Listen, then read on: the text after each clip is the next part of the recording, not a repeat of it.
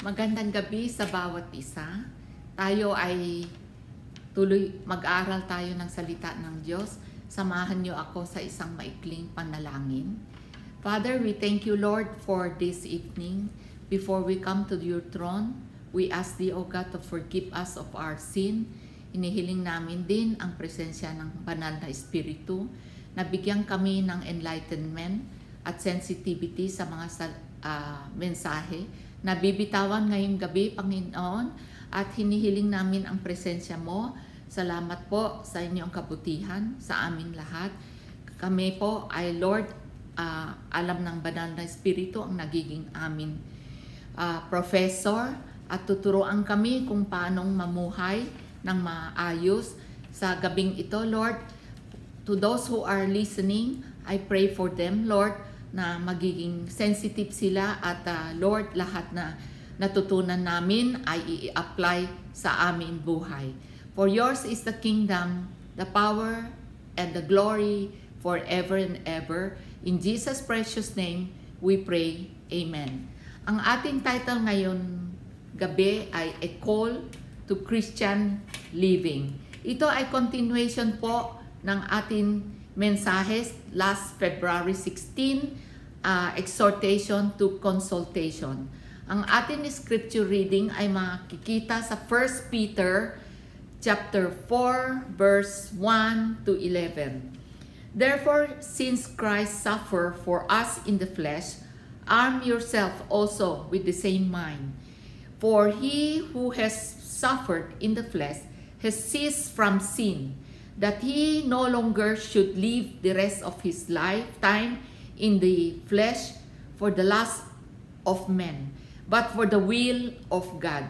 For we have spent enough of our past lifetime in doing the will of the Gentile, when we walk in lewdness, lust, drunkenness, revelries, drinking parties, and abominable idolatries.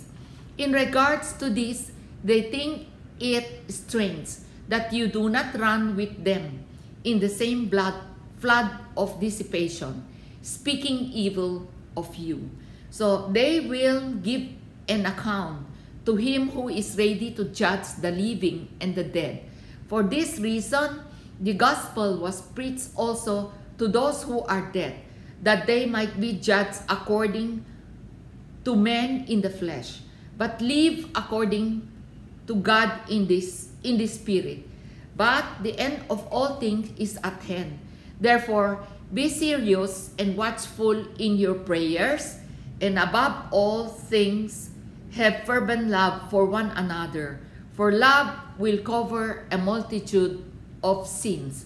Be hospitable to one another without grumbling, as each one has received a gift, minister it to one another as good stewards of the manifold grace of God.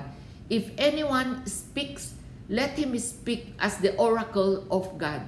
If anyone minister, let him do it as with the ability which God supplies, that in all things God may be glorified through Jesus Christ, to whom belong the glory and the dominion forever and ever.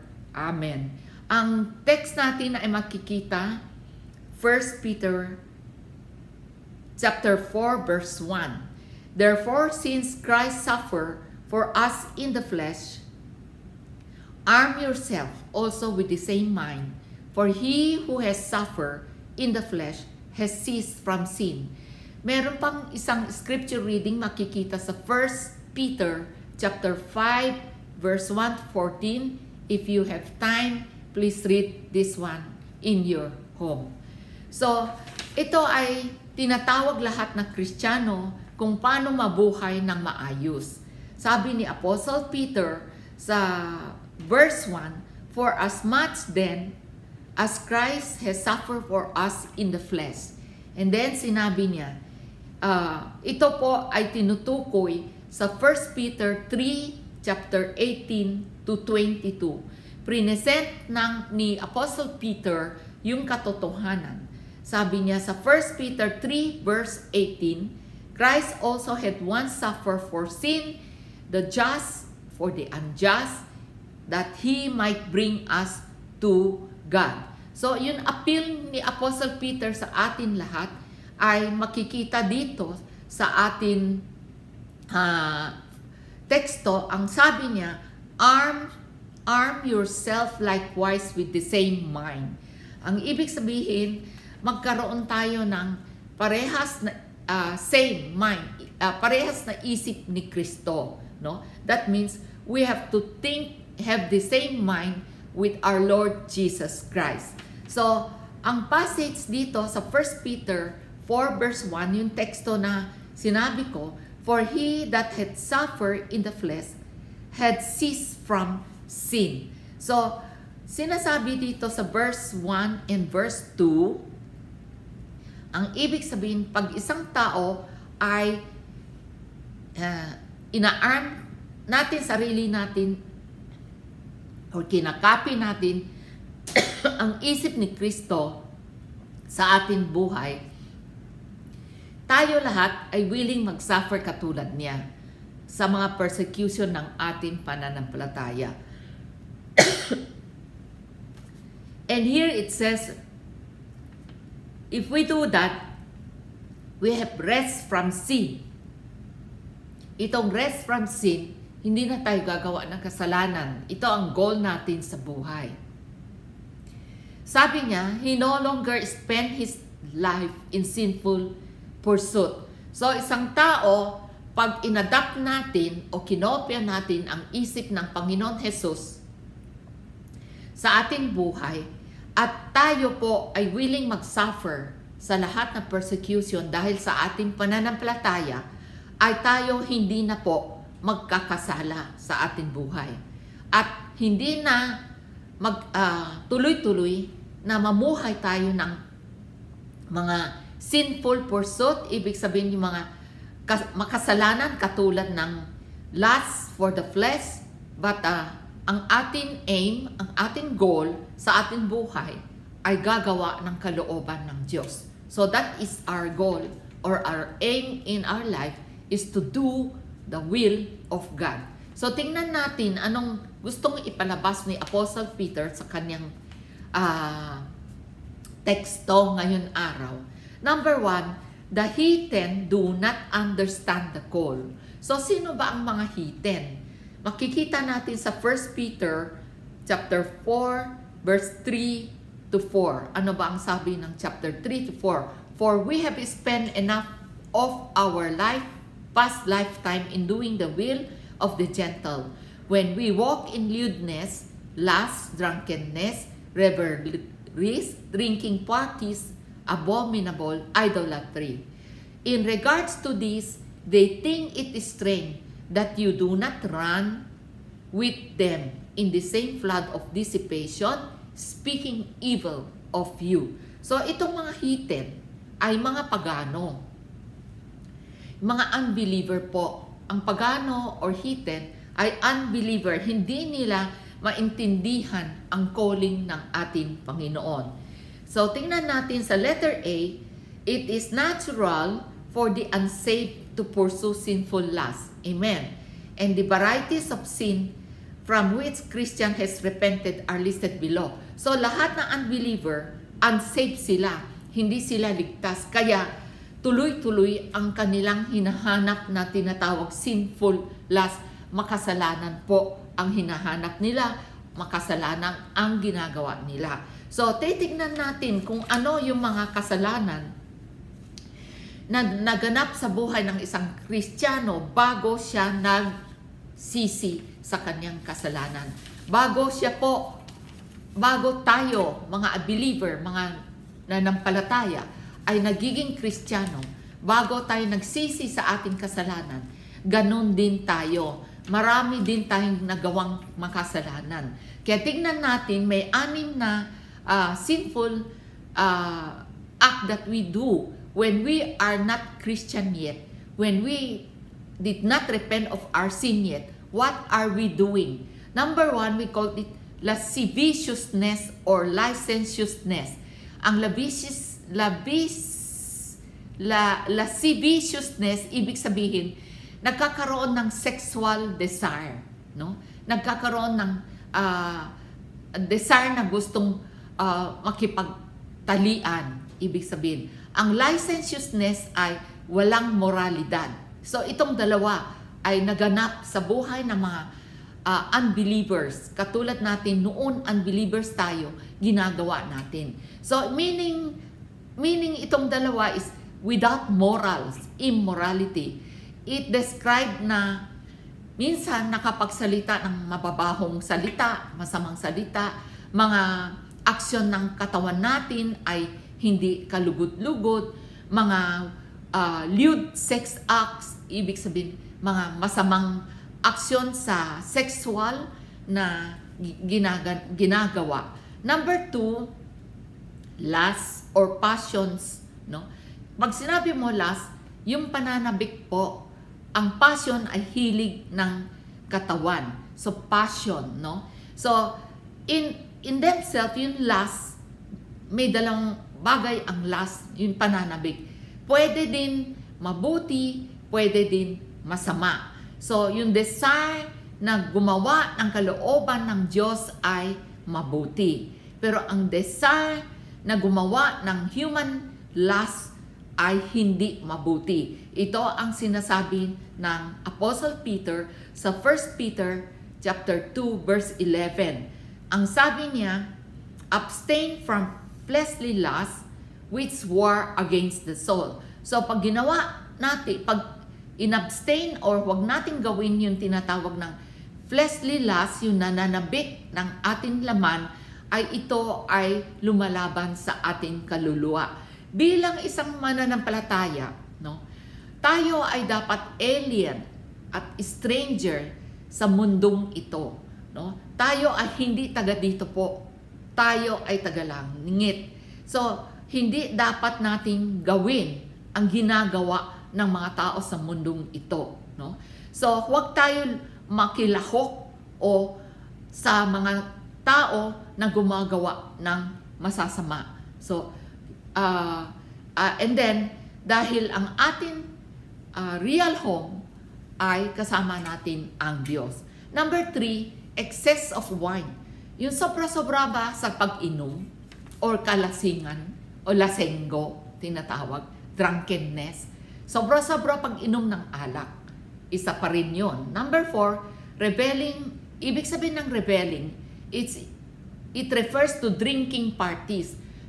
No, alam niyo sa mundo ngayon, di ba, ang daming tao pumupunta sa nightclub, pumupunta sa mga parties, tapos inom ng inom sila. Sobrang-sobra ng iniinom nila hanggang naglasing ng mga tao at mga kanilang guests. No? Number 5, banqueting or carousing.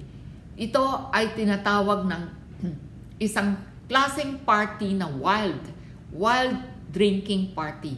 Na sobra-sobra wild yung mga tao na umiinom at naglalasing. Ito ay isang klaseng party, we call it banqueting. Number 6, abominable idolatries ito or lawless idolatries. Di ba ang mga pagano, wala silang Diyos, kaya nagsasamba sila ng Diyos-Diyosan. So, lahat ng idolatry ay tinatawag abominable. Ang abominable, ibig sabihin kamuhi-muhi, no?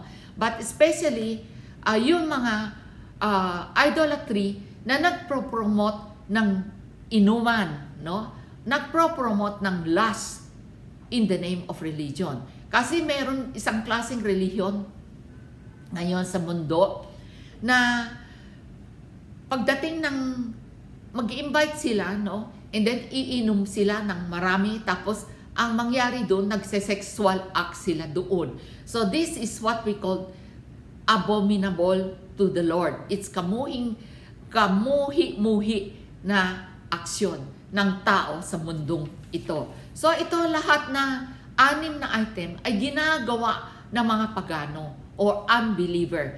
These are the various sin that we have done in the past before we repented of our sin, before we become Christian. No? Letter B, A Christian abstinence from sin is a silent rebuke to those who sin.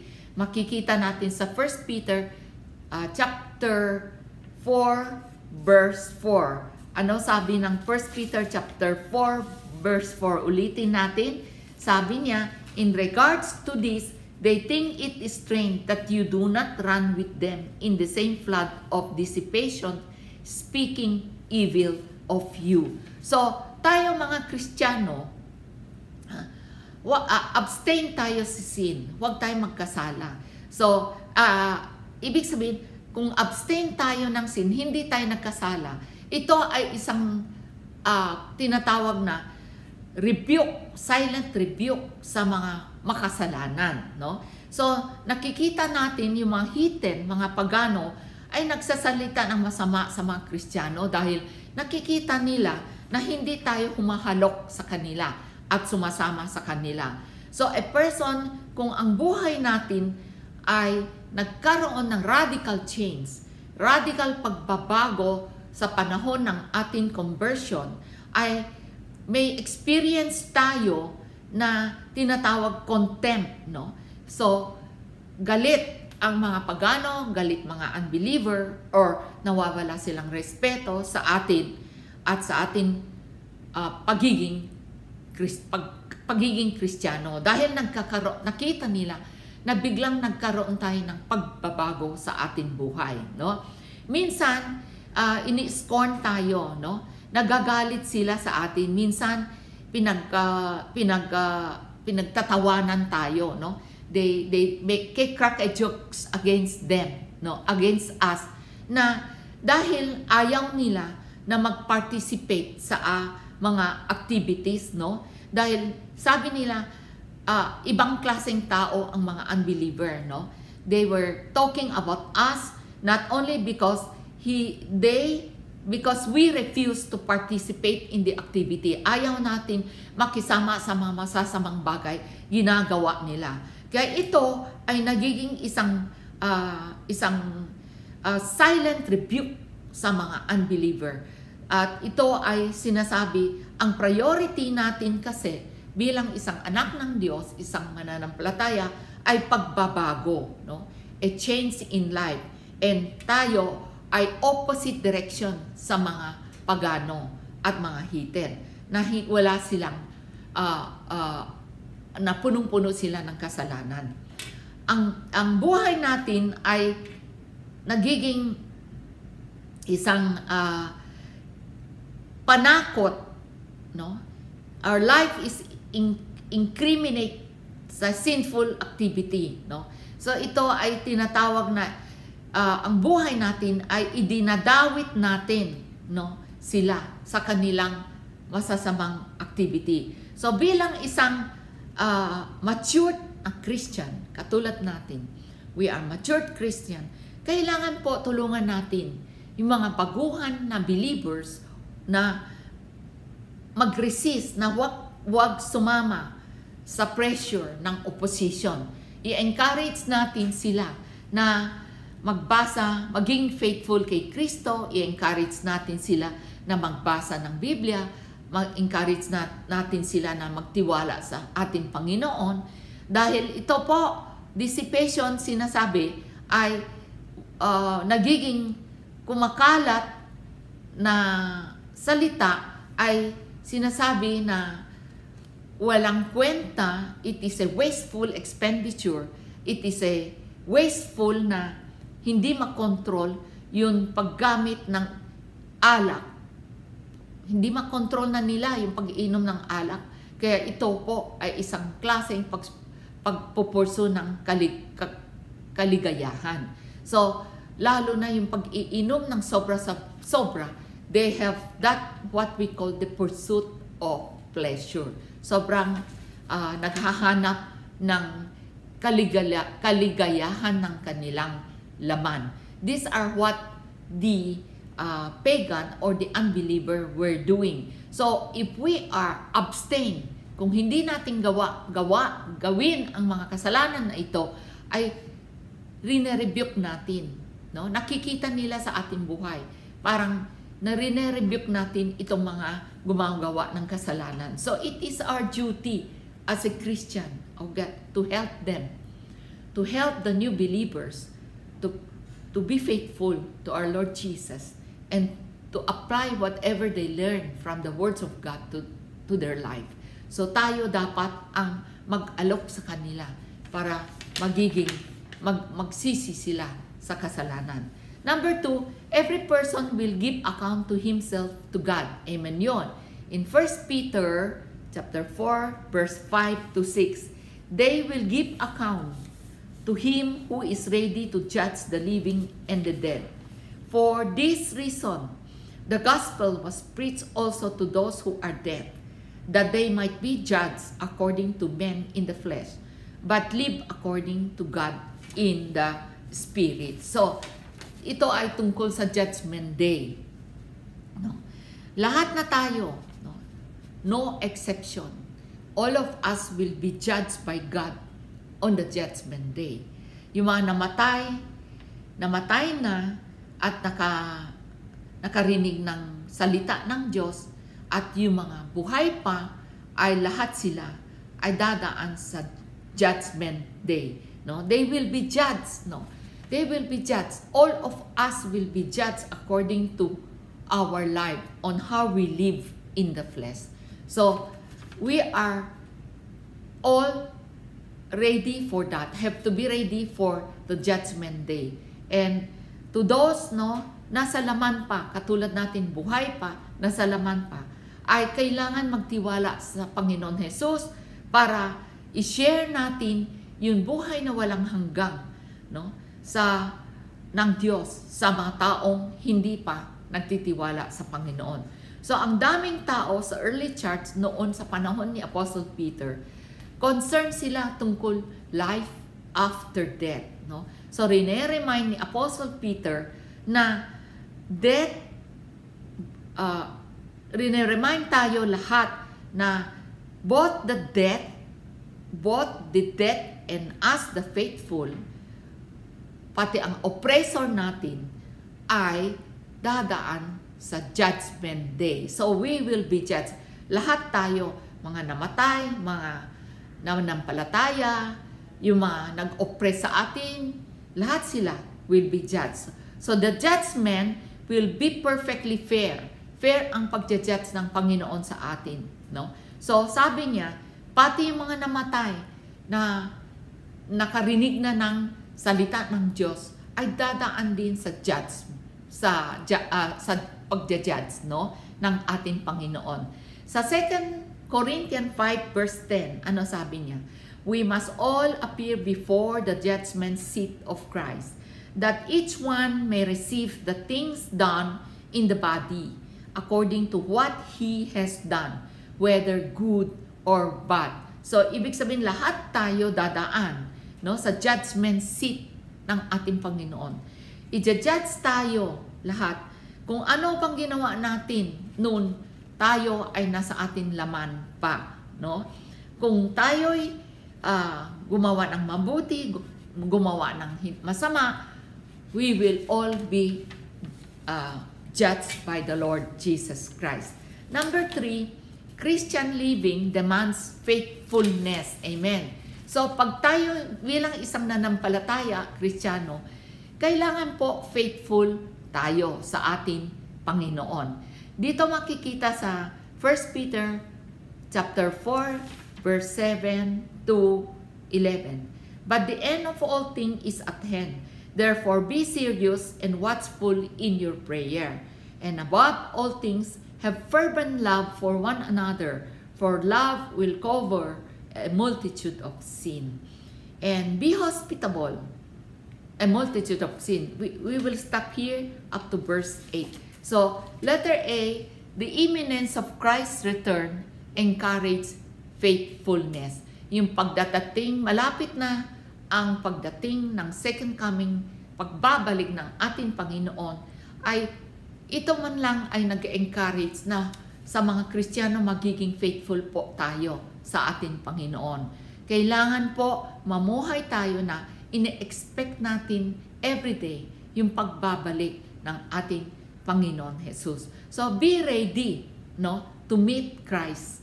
Involve continual growing in love for God. So kung tayo ay ready na tayo na salubungin natin ang Kristo pag sa second coming, kinakailangan po lumago tayo sa pagmamahal sa Diyos at pagmamahal sa kapwa.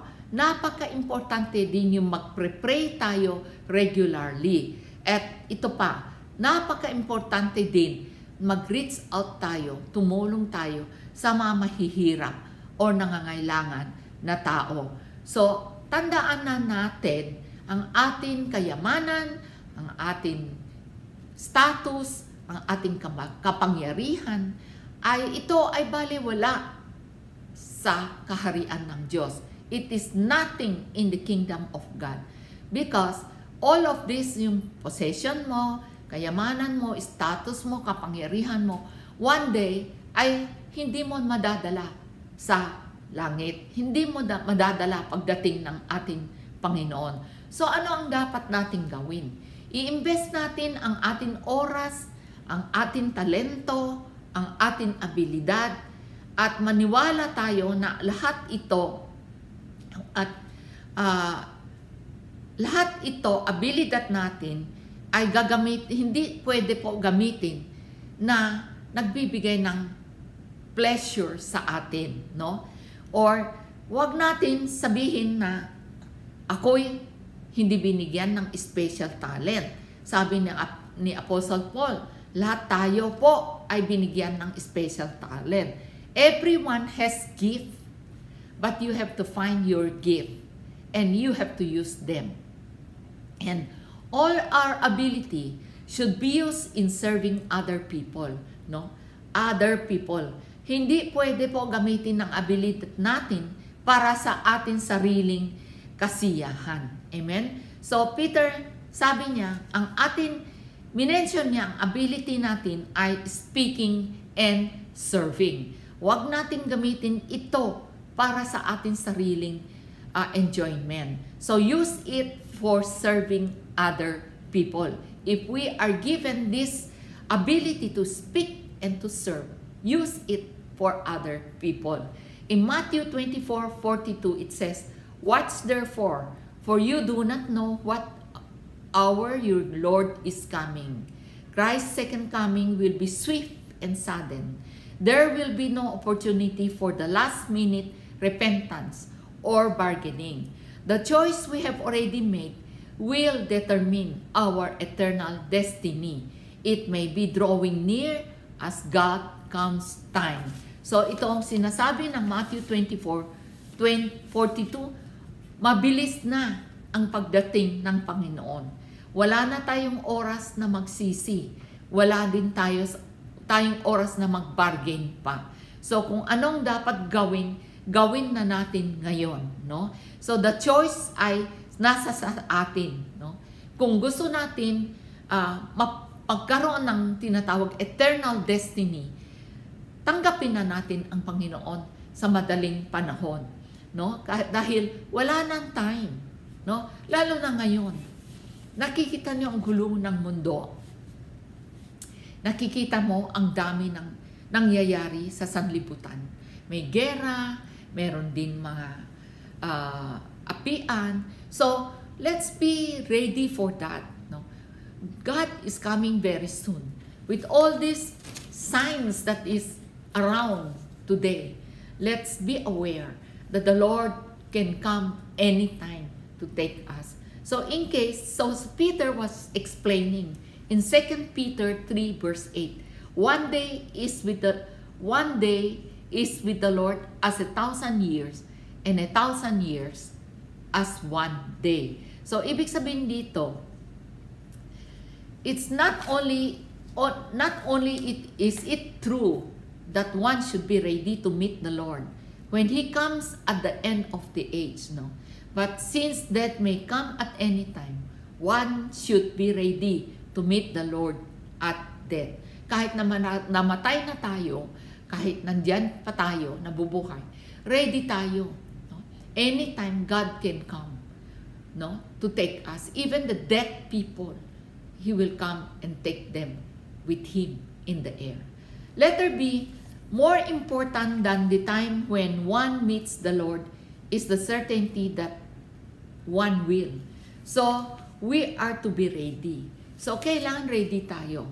Tingnan natin ano sinasabi ni Apostle Peter sa verse, 1 Peter chapter 4 verse 7.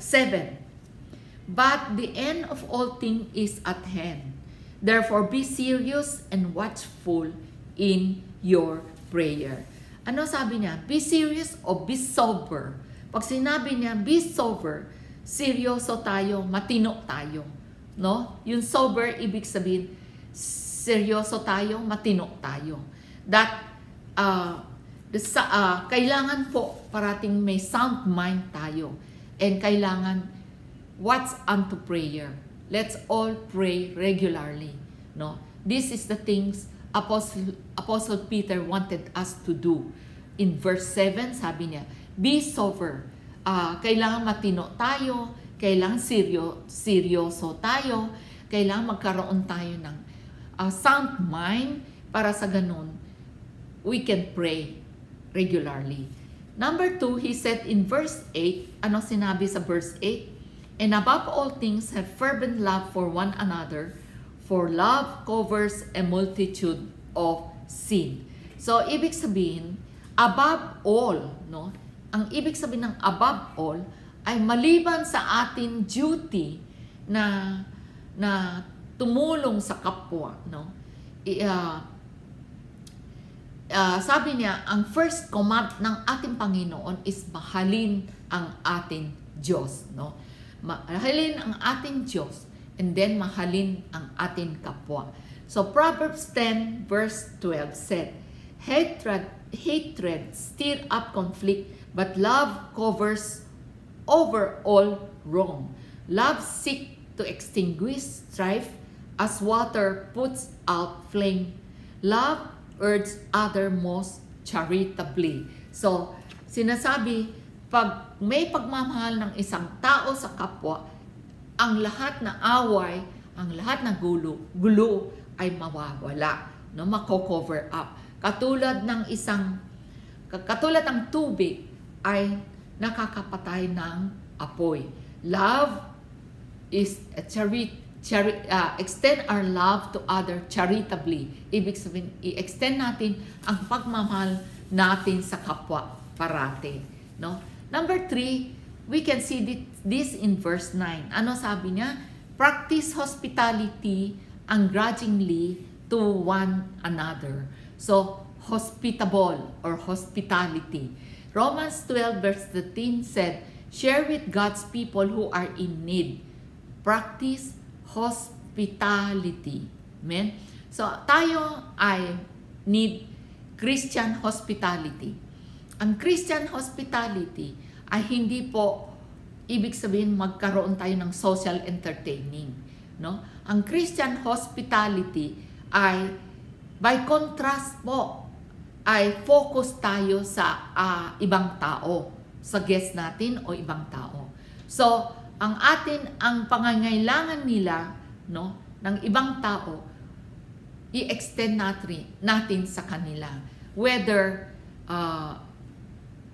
makikinig tayo sa kanilang extending our listening ear or acceptance are all the things that we need to extend to other people. We call it hospitality, no? Yun, pag may problema ng isang tao, bigyan natin oras makinig kung ano ba ang hinanakit niya, ano ang problema niya, at tanggapin natin siya. Acceptance will show love to them because we want to show our Christian hospitality to other people. Number 4 is found in verse 10. Good stewards of the manifold grace of God. So God has many gifts, many talents, abilities He gave to us as believer. All of these are being used for ministering, no? God is the owner, no? Hindi tayo nagmay-ari ng gift natin. mga talento natin, abilidad natin. Hindi po. Ang nagmamay-ari, lahat ito ay ang ating Diyos. No? Tayo ay bilang trustee lamang. No? Trustee means pinagkatiwala lang tayo. Yung mga gift, mga talent at abilidad. Trustee lang tayo. At hindi natin pwede gamitin itong lahat ng gift pansarili. No? It has to be used for the good of other people in His name. So gamitin natin po itong mga unmerited gift. Pag sinabi mo unmerited gift, ito ay hindi karapat-rapat tayo tumanggap ng gift na ito. Pero dahil sa grasyas ng Panginoon, ibinigay niya itong unmerited gift sa atin lahat. Gift of like talent or ability, no? So we are just steward or we are just trustee to all this gift. So we need to use it not for ourselves. We need to use it for other people, to save other people or for the good of other people. So illustration of verse 11. Ano ang verse 11? It says, if anyone speak, let him speak as the oracle of God. If anyone minister, let him do it as with the ability which God supply, that in all things God may be glorified through Jesus Christ, to whom belong the glory and the dominion forever and ever. Amen. So tingnan natin yung verse 11. If one's gift is speaking, sabi niya, let him use it not for self, but for novelty, but in conformity with the Word of God. So the Word of God is called oracles of God. So makikita natin sa tatlong verses dito tungkol sa oracle of God. In Acts 7 verse 38, he was in the assembly in the desert with the angel who spoke to him on Mount Sinai, and with our father, and he received living words to pass on to us. This verse is talking about the Moses, the Mosaic law na dineclare ni Moses in Mount Sinai. So ginamit ni ang Panginoon ang Diyos si Moses bilang oracle, bibig lang niya ang ginamit para magsalita para sa mga tao. So ito ay gift of what? Speaking ito, no? It is a gift of speaking. So ginamit niya ang bibig lang ni Moses. But the one speaking is the Lord, is our God. Romans 3 verse 2 said, much in every way, chiefly because to them were committed the oracle of God. This verse referred to the Old Testament also. Ginamit ng Diyos yung bibig ng mga tao at the Old Testament time. All the prophet are being used of their lips in speaking the word of God. Yung mga sinabi ng mga propeta ay nanggagaling sa Diyos. No? Sila lang ay nagiging messenger or trustee ng kanyang salita para madala sa buong sanlibutan.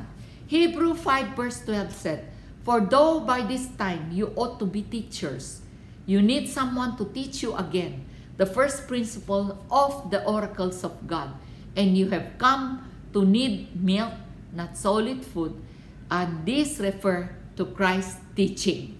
In verse 2 ng verse 11, number 2, second section, if one's gift is serving, let him or her do it not for pride or self-glory, but with the humble acknowledgement that one's ability to help is a trustee of God. So, ibig sabihin dito, kung ang gift natin ay magsaserve, no? Gawin natin mag-serve. Pero wag natin, pag nag-serve tayo, huwag tayong magiging lumaki ang ulo natin. Hindi tayo pwede mag-self-glorify sa sarili natin. Katulad ni Apostle Paul, may sinabi siya na noon naglingkod ng Diyos, hindi niya pinupuri sarili niya. Hindi niya sinasabi magaling siya. But he was saying, he was glorifying God for using him. But with the humble knowledge ng ating abilidad ay nakakatulong sa kapwa. Pero ito, tandaan na natin, trustee lang tayo. Hindi tayo po ang nagsasalita, kundi ginamit lang ng Diyos tayo, ating bibig, ating katawan, na magsalita ng ang kanyang words sa mga unbeliever. So we are just an steward. We are just trustee. So we should not be proud and we should not be self-glorifying because all of these things belong to God. Our gift, our ability, our talent are coming from God. So walang pwedeng magmamalaki, walang pwede din mag-self-glorifying. So lahat ito ay para kay Lord. Lahat ginagawa natin paglilingkod ay para kay Lord, hindi po para sa atin. In conclusion, the purpose of Christian service is that God in all things may be glorified through Jesus Christ, to whom be praise and dominion forever and ever. Amen. So, purihin ang Panginoon sa kanyang salita ngayon araw, ay tayo po'y ay manalangin. Father, we thank you, Lord, for reminding us today a call of Christian living, na kailangan po kami ay mamuhay sang-ayon sa inyong salita, at kami po ay pinagkaloob niyo ng mga gift, talent, and abilities, na ito po ay para sa inyo din at hindi po para sa amin kaluwalhatian. Panginoon, salamat po sa araw na ito at pinupuri namin, sinasamba namin kayo sa pangalan ng ating Panginoon Jesus. Amen. Amen. So join me in our corporate prayer po. Samahan niyo po ako at iangkinin natin ng katugunan ng panalangin lahat na ito. Let's use our faith in claiming all this answered prayer. We pray for God's guidance and direction for year 2022. We pray that God will continue to bless each family with spirituality, bless each family with spirituality, physically, emotionally, and mental health. Pray for God's divine intervention in this pandemic crisis throughout the world. Pray for God's healing be unto all nations and all people, and that God will put a stop to the spread of this COVID virus. We pray for Hong Kong and Korea for healing as they face fifth waves of the COVID surge. We pray for all those who are sick, who are in the hospital, the quarantine center, and those who has nowhere to go. We pray for healing, for comfort. We pray for the leaders of all medical frontliner, that God will grant them strength, wisdom, and all resources that they need to fight this pandemic. We pray for all the nations of the Philippines. We pray for God's continuous intervention in our situation. We pray that the number of COVID will continue to go down, that we can all go back to our normal life. We pray that as we are in transition into the new normal, we pray for God's shield of protection to everyone. That even as we go back to our normal life, the virus will no longer thrive in our midst, but will naturally disappear. Pray for healing for those who are sick, for those who are positive of COVID virus, now confined in the hospital, in isolation and quarantine center, and in their respective home. We pray for complete healing. We pray also for comfort for them and their families. We pray for all frontliner. We pray for God's mantle of protections to be upon them. We pray that divine health and that God will shield them from COVID virus, that they continue to discharge and fulfill their duties in their respective workplace. We pray for all the elderly, the vulnerable population, and those suffering from chronic diseases. We pray for God's healing and protection. We pray for emotional and psychological healing also. We pray for those who are going through financial difficulties and those who have lost their job. We pray for God's provision. We pray for God will open doors of opportunity for them to find another job or livelihood to sustain their family needs. We pray for J.O.L. Bagbagin. We pray that God will use this church to reach out to the community. We pray for Pastor Bernard, Pastora Susan, and their ministry team, that God will anoint them and use them in preaching His word in that community. We pray for Pastora Belinda and her ministry team for God's guidance and direction, that God will use them mightily as they continue to do mission work and open Bible study center in Pangasinan. We pray for all JOL churches in Palawan, also in Birac. We pray for all JOL pastors that God will anoint them, use them to expand their ministry in the respective area. We pray for JOL My Son for God's continuous protection upon all pastors, leaders, members as we continue to minister and preach gospel in the community. We pray for God's anointing be upon all of us. We pray for boldness in preaching the gospel of Christ. We pray also for God's protection as we resume and revive our face-to-face Sunday worship, service, and other ministry in the community. We pray that God will rekindle the fire in the hearts of every believers and that there will be thirst and hunger for God, for His words, and that they will prioritize and pursue God. We pray for revival in all JOL church and that God will cause the multiplications of dedicated spirit-filled pastors, leaders, worshipers, prayer warrior, teachers, and members. We pray for accelerations of spiritual growth among the pastor, leader, and members. We pray for acceleration. And each one will give their best in their field of ministry, and they will be good stewards of God. We pray that God will direct the ministry of JOL My Son and all JOL churches, and that God will open doors of opportunity for us to reach out to the unsaved soul and continue to share the gospel.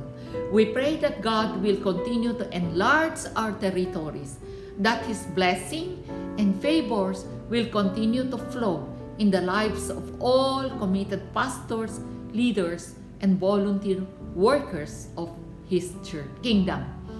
We pray that the fivefold ministry will be activated in all JOL churches, and that we will walk according to the precepts of God and not men.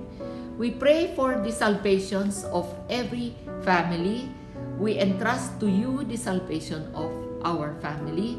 Raise up the younger generation that is on fire for the Lord. Pray also for the upcoming wellness activity in all the barangays in the Valenzuela City.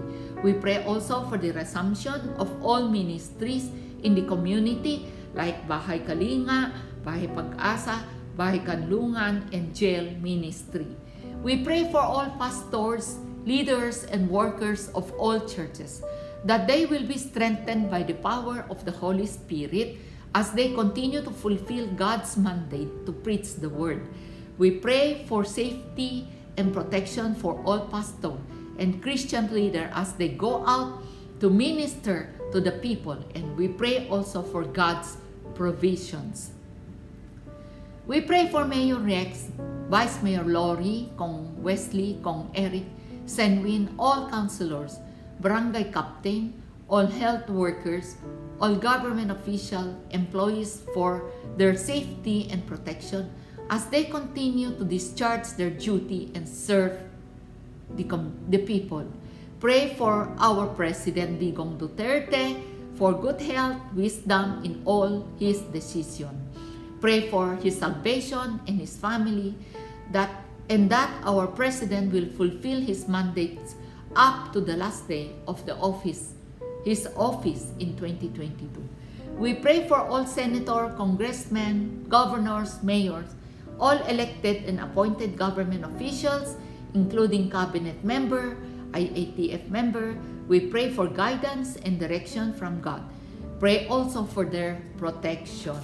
We pray for the upcoming national elections 2022, that God will raise up qualified leaders to lead our nation. We pray for wisdom for all the people in choosing the right leaders for its position. We pray also for a peaceful and honest election. We pray for a peaceful resolution on conflict between Ukraine and Russia. We pray for the president and leader, that God will grant them wisdom and guide them in all their decisions, and that they will agree to peacefully resolve their conflict. We pray that Russia will pull out their troops from Ukraine, that President Putin will pursue peace rather than war. We pray for safety of the people in Ukraine. We pray for all the Christian as well as all our kababayans living in Ukraine for their safety and protection. We pray that God's will prevail and that He will take control over all the situation in Europe and in the world. We pray for all world leaders, that they will have calmness and a heart that pursue peace and righteousness, and that they will assist in finding a win-win solution to this conflict. We pray for Israel. Pray for the peace of Jerusalem. Pray that God's redemption plan for Israel and the whole world will come to pass. We pray that God's word will be preached in all nations. In such a time like this, the body of Christ will rise up to fulfill God's mandates in preaching the gospel to the world. Purihin ang Panginoon at angkinin natin ang katugunan ng panalangin natin ngayon araw. Let's all praise God and give glory to God in our time. Let's pray and continue to pray for the conflict in Ukraine. Maraming salamat. God bless everyone. May the Holy Spirit be upon everyone today. In Jesus' name, amen.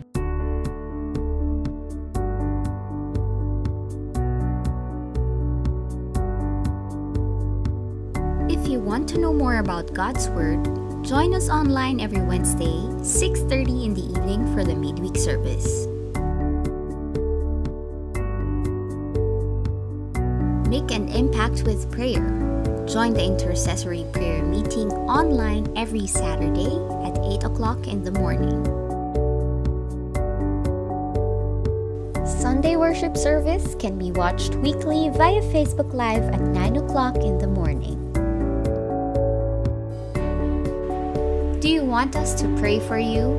You can send us your prayer requests via private message on our Facebook page, and we will pray for you every Wednesday and Saturday after the online service.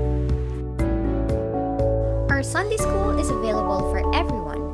Just join our Zoom sessions every Sunday at 1 o'clock in the afternoon. See you there!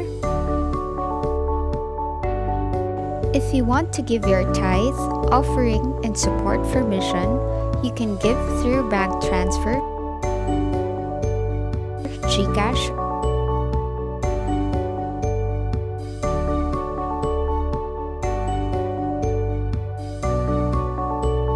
or you may bring your envelopes to church and leave them in a drop box at the guardhouse. You may send the details of your giving to jesusourlifeofficial@gmail.com and follow this format. For more details, please send us a message on our Facebook page. Thank you, and may the Lord bless you. Thank you for tuning in to our online streaming service. Outlines of the preaching and other weekly activities will be distributed by our church leaders for further Bible study. We would also like to encourage everyone to read their Bibles, meditate, and pray during these times. For more announcements and updates, please like our Facebook page. Have a blessed day.